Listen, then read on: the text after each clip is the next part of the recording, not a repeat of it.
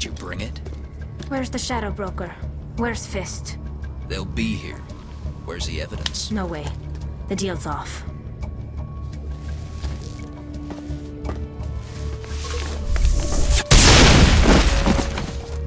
Fist set me up. I knew I couldn't trust him. Were you hurt in the fight? I know how to look after myself. Not that I don't appreciate the help. Who are you? My name's Shepard. I'm looking for evidence to prove Saren's a traitor. Then I have a chance to repay you for saving my life. But not here. We need to go somewhere safe. The ambassador's office. It's safe there. He'll want to see this anyway. Who's this? A Quarian? What are you up to, Shepard? Making your day, Ambassador. She has information linking Saren to the Geth. Really? Maybe you better start at the beginning, Miss... My name is Tali. Tali Zorah and Rayya. We don't see many Quarians here. Why did you leave the flotilla? I was on my pilgrimage. My rite of passage into adulthood. I've never heard of this before. It is a tradition among my people. When we reach maturity, we leave the ships of our parents and our people behind.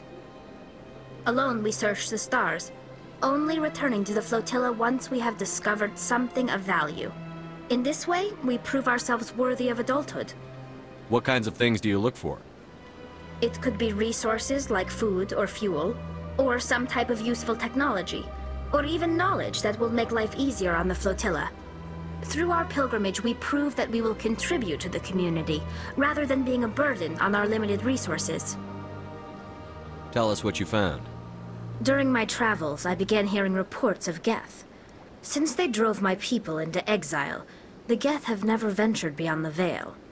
I was curious. I tracked a patrol of Geth to an uncharted world. I waited for one to become separated from its unit. Then I disabled it and removed its memory core. I thought the Geth fried their memory cores when they died. Some kind of defense mechanism. How did you manage to preserve the memory core? My people created the Geth.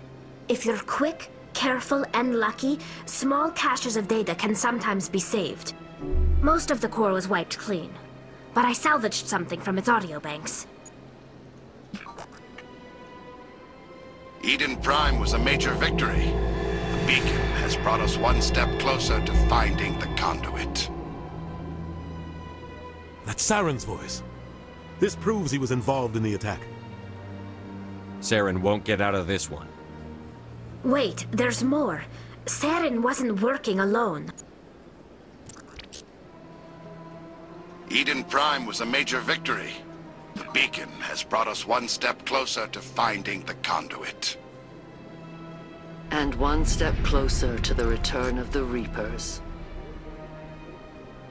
I don't recognize that other voice, the one talking about Reapers. I feel like I've heard that name before. According to the memory core, the Reapers were a hyper-advanced machine race that existed 50,000 years ago.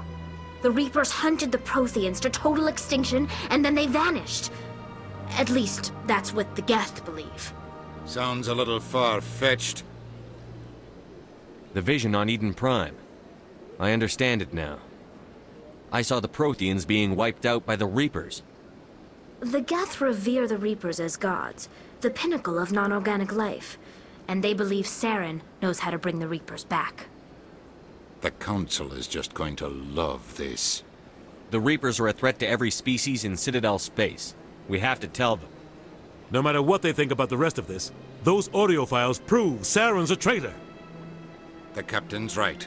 We need to present this to the Council right away. What about her, the Quarian? My name is Tali. You saw me in the alley, Commander. You know what I can do. Let me come with you. I thought you were on your pilgrimage. The pilgrimage proves we are willing to give of ourselves for the greater good. What does it say about me if I turn my back on this? Saren is a danger to the entire galaxy. My pilgrimage can wait. I'll take all the help I can get. Thanks. You won't regret this. Anderson and I will go ahead to get things ready with the Council. Take a few minutes to collect yourself, then meet us in the tower. I thought the Ambassador would be a little more grateful. He didn't even thank you. Until I find Saren, I haven't done anything. Come on. 300 years ago, the Geth drove my people into exile. We asked the Council to wipe the synthetics out, but they ignored our pleas. Maybe if they'd listened, we wouldn't be here now.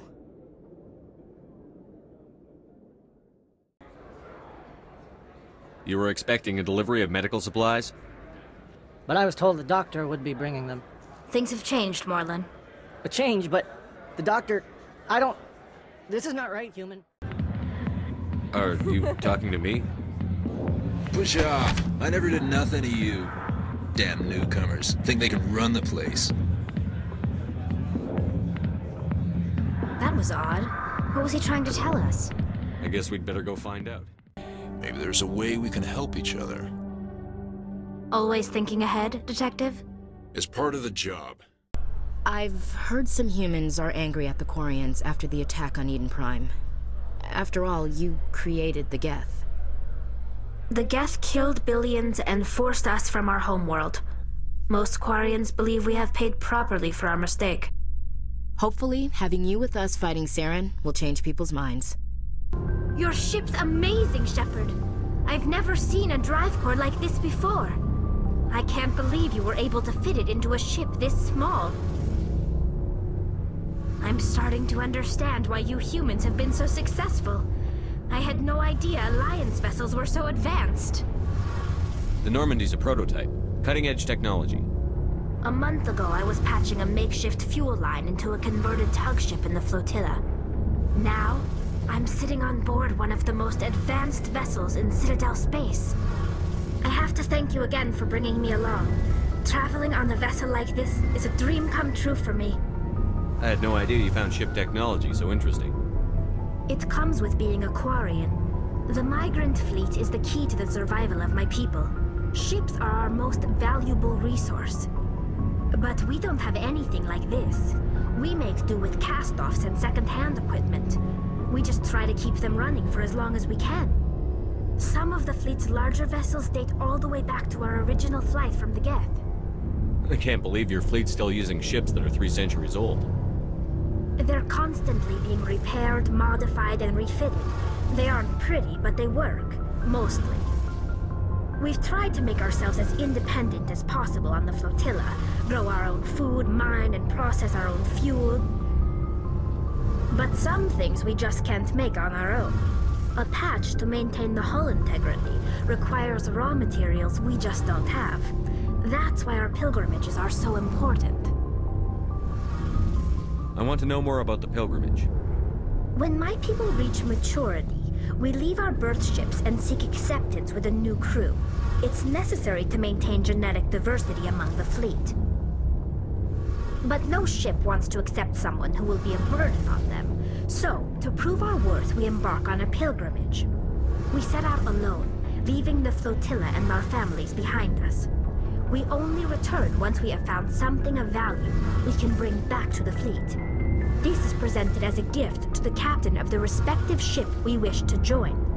If the gift is accepted, we are welcomed into the crew. I can't believe they just send you off alone. It's not like they just cast us out. Before we leave, we are given lessons in how to survive outside the flotilla, and given gifts to help us on our journey. We also receive implants to fight off sickness and disease. Generations of living in an isolated and highly controlled environment have left our immune systems weaker than most. By the time we leave the fleet, we are well equipped for the pilgrimage. This is a rite of passage for all Quarians. If it were dangerous, our numbers would suffer. Virtually every pilgrimage ends with a triumphant return and the ritual presentation of the gift to one of the fleet's captains. Can a captain choose to reject the gift? That doesn't happen often. Most captains are eager to increase the size of their crew. It increases their own standing in our society. Even when a gift is not particularly valuable, the captain usually accepts it out of a sense of tradition. However, there is a stigma to presenting a substandard gift. It's not the best way to make a good impression on a new community. Most pilgrims don't return until they find something worthwhile. I want to talk about something else. Like what? I should go. See you later.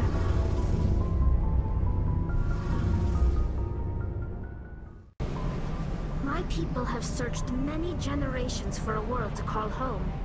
If we landed here, we'd just keep searching.